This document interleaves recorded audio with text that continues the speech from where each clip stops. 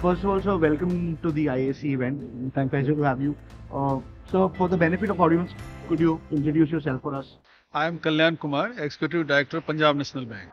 Also, my first question is, we are trying to establish organizations. There's a new vision that we are trying to achieve where, there's an inclusive and future-ready organization.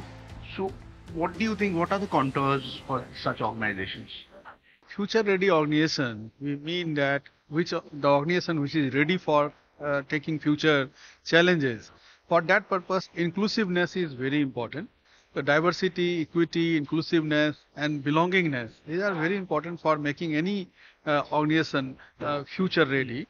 That too become very important in terms when things are changing very fast. In that terms, having policies and processes in place for making our working place more inclusive and keeping our people, diversified people together will certainly help organization in growing in a sustainable manner in coming days. Super. So my next question to all this is, now we have to create future ready and inclusive organization, but what is the challenges that the leadership would face in creating such organizations? In my opinion, the biggest challenge we face in creating inclusive organization is about mindset.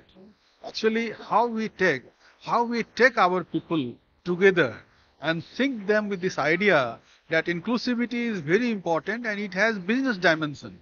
Unless we are inclusive, we pay respect and create enabling atmosphere all the working persons, then only our growth can be sustainable.